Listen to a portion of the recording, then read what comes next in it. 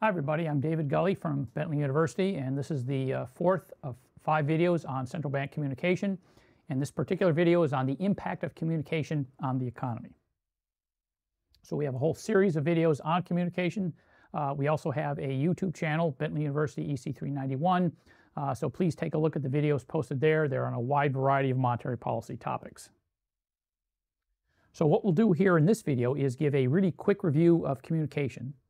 And then we'll move on to our main topic of looking at how communications from a central bank might affect the financial markets and the economy. And then we'll look at some empirical evidence of how communications affected financial markets and the economy as well. So quick review here. So in about the last 20 to 25 years, central banks have dramatically increased both the scale and the scope of communications. And they've done this most especially after the Great Recession, in other words, in the last 10 years. And the whole intent of communication is to further a central bank's policy objectives. In the case of the US Fed, it's to maintain an inflation rate of 2% and full and stable employment. That's the Fed's dual mandate.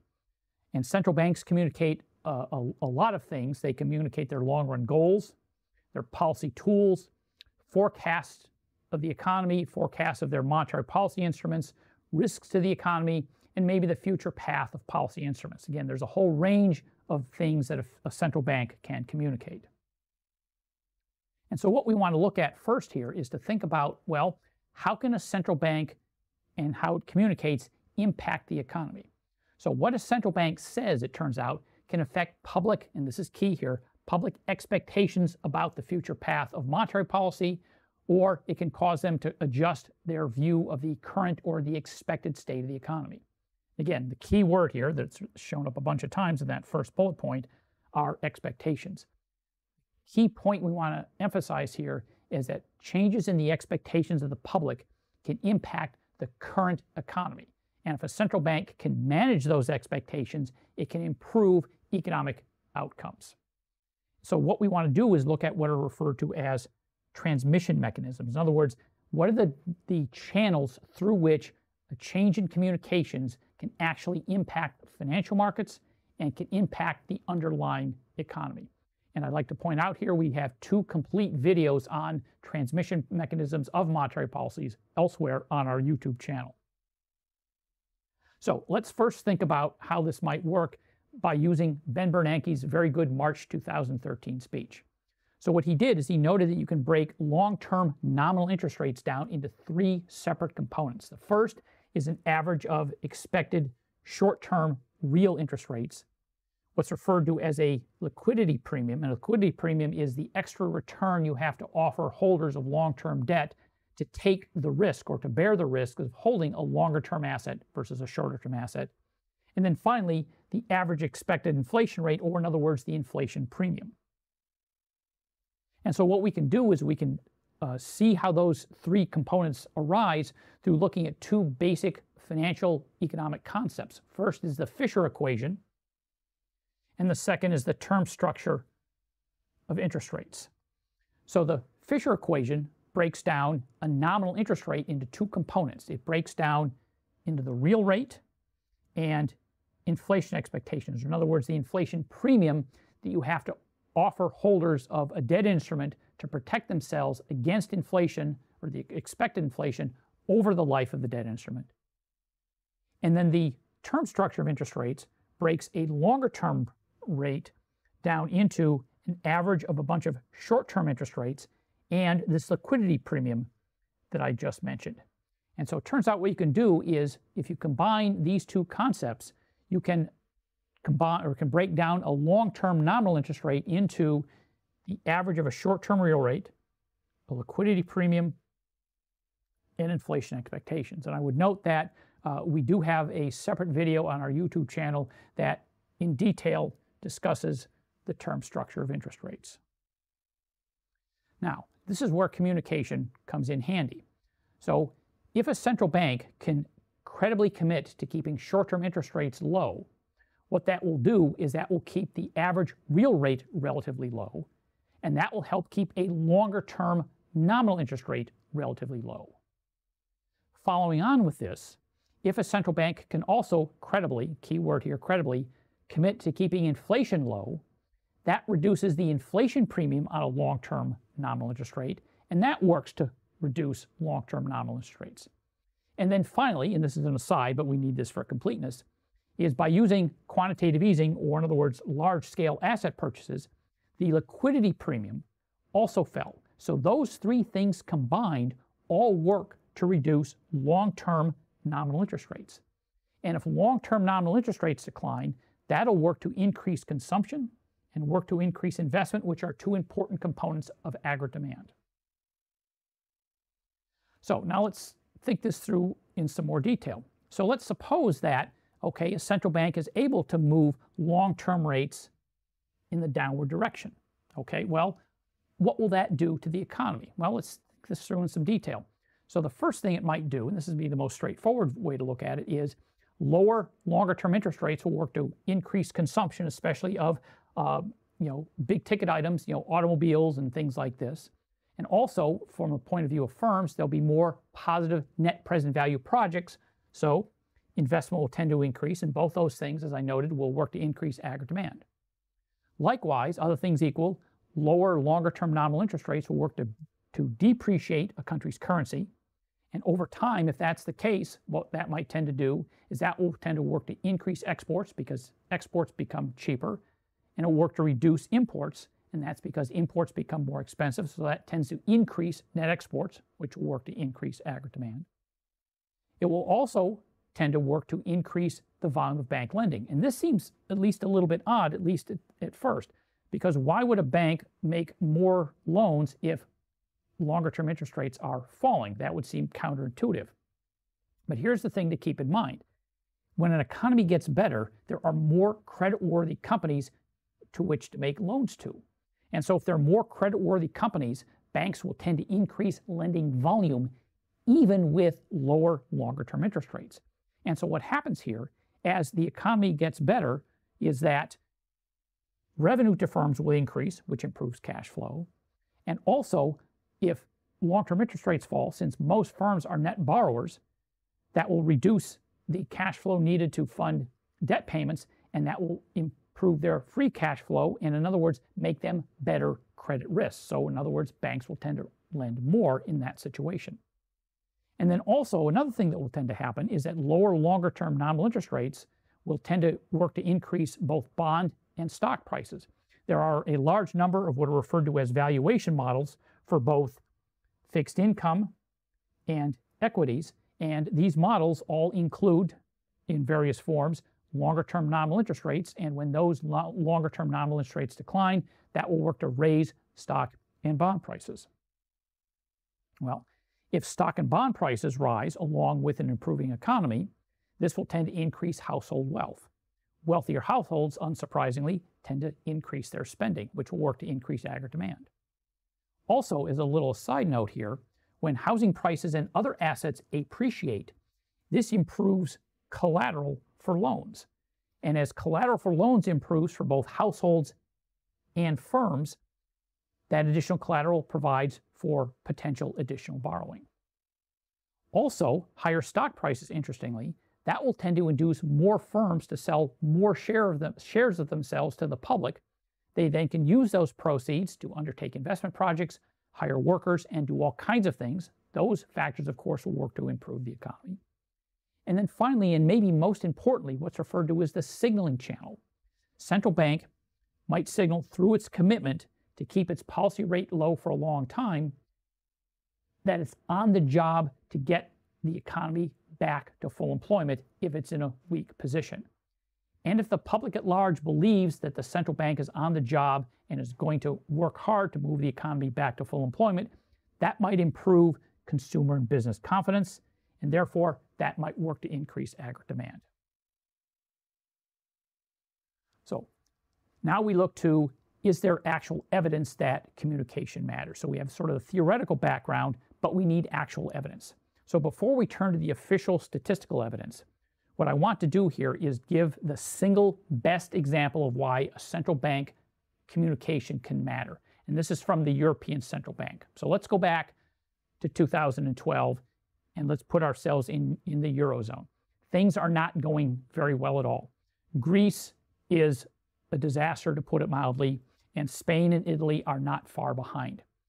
The bottom line, without going into great detail, is that the euro and the eurozone were facing an existential crisis because, for example, there was a chance that Greece might leave the euro, and that might have induced Spain and Italy and maybe even other countries to leave.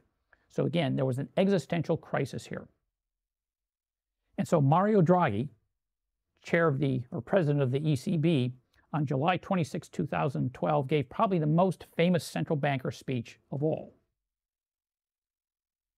And the key phrase I want to emphasize here is in bold. Within our mandate, the ECB is ready to do whatever it takes to preserve the euro. And believe me, it will be enough. So how did financial markets react? A big, giant sigh of relief. And so why did this work? And I have a nice graphic here in just a second. So in this particular instance, Mario Draghi and the ECB had cred. The public at large believed that they would follow through if need be. So here's a really good graph here. So on the vertical axis, we have longer-term government debt interest rates, and we have them for Italy, Spain, France, and Germany. And you can see the interest rates of Italy and Spain, which were having very, very hard times, were relatively elevated compared to the French and German interest rates. And you can see that as soon as Mario Draghi gave his speech, interest rates on Italian and Spanish, and also this graph doesn't have it, but Greek debt fell dramatically. And that really improved the financial conditions in the Eurozone and improved confidence that the euro would carry on. So now let's turn to the empirical evidence. The first thing we run into is that aside from communication from a central bank, lots and lots of things affect both financial asset market prices and economic variables like investment and consumption and exports and imports. And so it's difficult, in other words, to isolate the impact of communication from a central bank on interest rates or on GDP growth from other factors that will affect interest rates or GDP growth. But even still, economists have tried really hard to do this. And so what we want to do is think about how this might happen. And we want to look at what's called an event study. And so what's an event study? So central banks make announcements about policy all the time. And so these announcements, these are what are referred to as the events. So when a central bank makes a policy announcement, what's the impact on interest rates or stock prices or foreign exchange rates or any other financial market variable you're interested in? And in order to find this announcement effect, economists use what's referred to as high-frequency data. In other words, minute by minute price changes. And so why do they use such high-frequency data? Why not, in other words, just daily data? Well, if we use just daily data, this is the problem. Over even an ordinary day, lots of new information shows up in financial markets and will affect financial asset prices. And it would be difficult for a researcher to sort of sort out, well, what's the impact of the central bank's announcement versus the impact of other data that were showing up.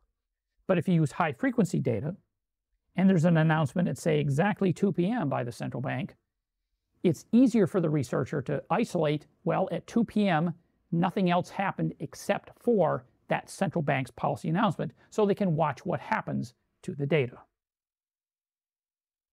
But even still, with event studies, there's some complications.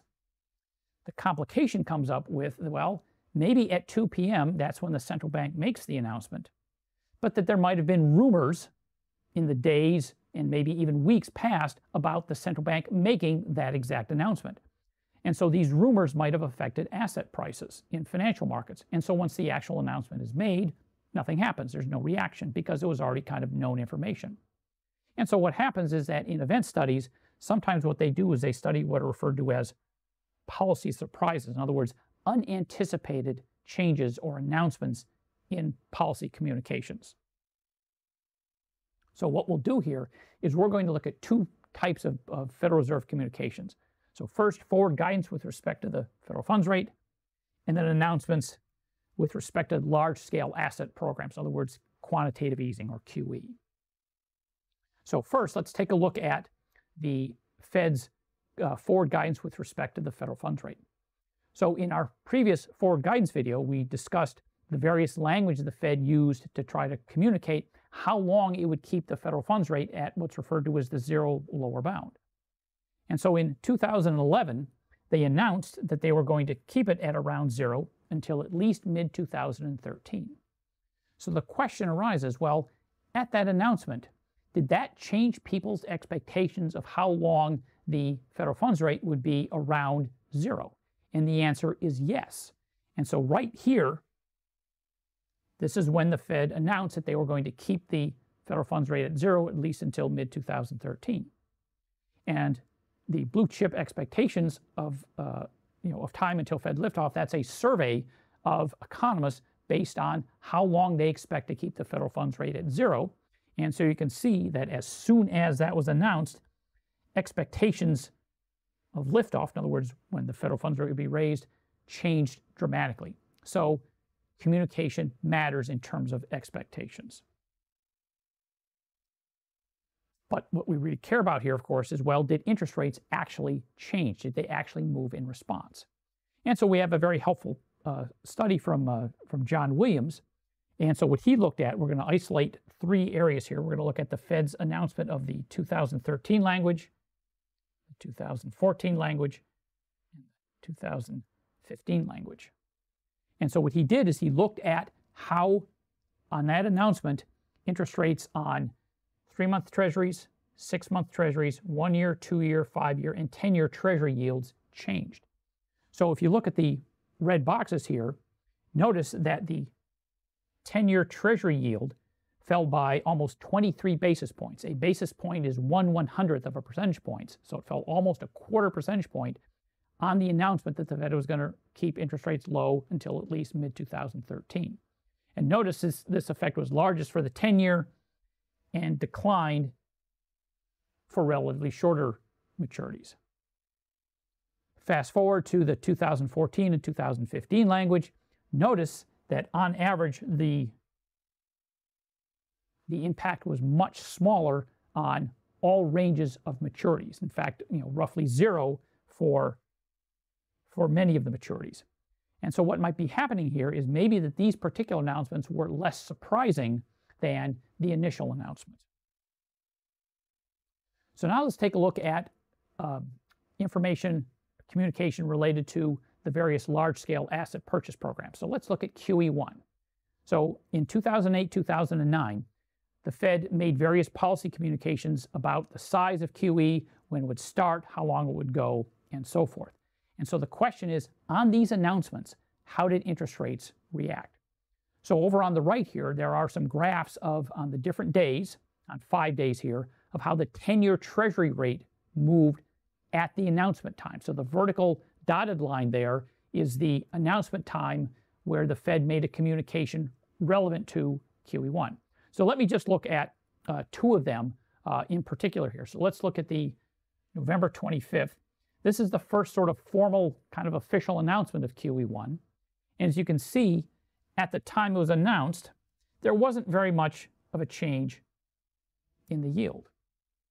Well, one possible reason for that is there might have been some expectation there that the Fed was going to do this, and so once they actually announced it, not much of a response. The other one I want to focus on is on March 18th, 2009. This is an announcement where the Fed dramatically increased the scale of QE1. The initial QE1 announcement was for around $600 billion and some change. This was expanded dramatically on March 18th to well over $1 trillion. And this was unexpected almost certainly. And notice here the dramatic decline in the 10-year yield. That to this day, even over 10 years later, is one of the most dramatic one-day declines in the 10-year treasury that's been on record. So communication matters in terms of longer-term interest rates especially. We can do the same thing with QE2. QE2 was announced in 2010, and it was on a much smaller scale. And so the official announcement was actually on September 21st, 2010 here. And notice that the reaction was relatively more mild. And then actually a slight misstatement here. There was a preliminary announcement or speculation on September 21st, 2010, and then the actual official announcement, to be correct here, was in fact on November 3rd, 2010. And notice, interestingly, interest rates actually rose on the announcement of QE2. There's a possibility that one reason for this was that QE2 was much smaller than was anticipated. It was only around 600 billion, and financial markets were expecting a bit more, and so maybe it was somewhat of a disappointment, so maybe that's why interest rates rose. Well, what about foreign exchange rates? Well, what we can do here is we can take a look at an announcement on December 16th, 2008. QMI is also evaluating the potential benefits of purchasing longer-term Treasury securities. And so you can see here is that upon that announcement is that the value of the pound, the euro, the Canadian dollar, and the Japanese yen all gained value against the US dollar, or in other words, the US dollar depreciated against these 4 foreign currencies. And 3 of them, notice, depreciated by 2 percentage points or more. And that, by the way, is a very large move in foreign exchange rates. So announcements matter on foreign exchange rates. We can look at a QE3 announcement. QE3, the third round of large-scale asset purchases. Without going into the details here, the Fed announced they were going to buy $85 billion per month combined in treasuries and mortgage-backed securities. So on the September 13th announcement, again, we've got the same 4 foreign currencies, the pound, the euro, the Canadian dollar, and the Japanese yen. You can see the announcement impact was very mild relative to our previous example. And part of that could have been that it was expected, and so it was not a surprise. In other words, it was not new information. We can also look at the impact of announcements on stock prices. So Swanson did a very interesting study. He looked at forward guidance changes compared to announcements of large-scale asset purchases. And so he looked at the period of 2009 through 2015. And I don't have a nice picture, but I have some interesting regression results. And so if we isolate in on these right here, this is a change in forward guidance concerning the federal funds rate. And so the way you interpret that is that an increase in the expected Fed funds rate is associated with a lower value of the S&P 500, so note the little negative coefficient here, and it's also correlated with an appreciation of the US dollar against the euro and against the yen. So again, the way the exchange rates are specified, a negative sign indicates an appreciation. So again, higher federal funds rate is correlated with an increase in the, or a decrease in the S&P 500 and an appreciation of the dollar compared to the euro and the yen. So finally, what we can do here is move on to the economy, because after all, that's what a central bank really cares about. Not so much financial asset market prices, but the overall economy. Well, this is a lot more difficult question to answer. And the whole reason for this is very straightforward. So for example, we've talked about how interest rates might affect consumption and might affect investment. The difficulty here is that consumption and investment are affected obviously by many, many other things aside from monetary policy. And worse, investment and consumption change very slowly over time. And so it's very difficult, for example, to do kind of an event study on consumption or GDP growth or investment, because these factors don't change immediately, but they change rather relatively slowly. So what economists try to do is they try to build models. And for example, the model we'll look at here, the model includes how a change in forward guidance impacts interest rates. And then elsewhere in the model, interest rates in turn affect output, employment, inflation, and other macro variables. So the idea is to link a change in forward guidance with a change in the macro variables. And so what's done is sometimes, and this is some fairly standard verbiage, is to introduce what's called a forward guidance shock. In other words, a change in forward guidance into the model, see what happens to interest rates, and then how interest rates affect output, employment, and other macro variables. And what's important to note here is there's a lot of margin for error. This is not by any stretch an exact science. So the study I'm going to look at here is from Budnick and Smith very recently. They're at the Kansas City Fed. So they introduce these forward guidance surprises, and they do two things. They introduce these in two ways. They simulate a model. So they invent a mathematical model of economy, and they use a forward guidance surprise to simulate the impact. And so these are these various dashed red lines right here on output, investment, capacity utilization, and the aggregate price level.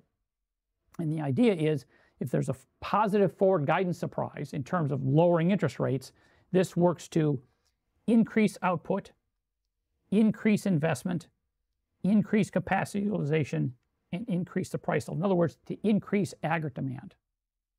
They also, in another experiment, they look at, well, okay, let's try to introduce these forward guidance surprises in a model where actual data are used.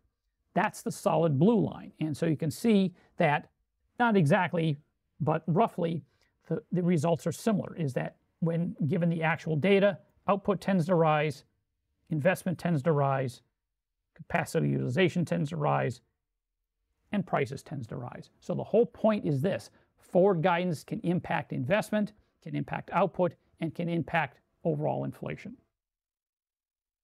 So in summary here, there's lots and lots of ways in which central bank communication can impact both the financial markets, the economy, and the overall findings, and this is not universal by any stretch of the imagination, that forward guidance can affect the overall asset market in terms of stock prices, bond prices, and foreign exchange rates, and that in turn, these impacts are transmitted to the overall economy. Thank you very much.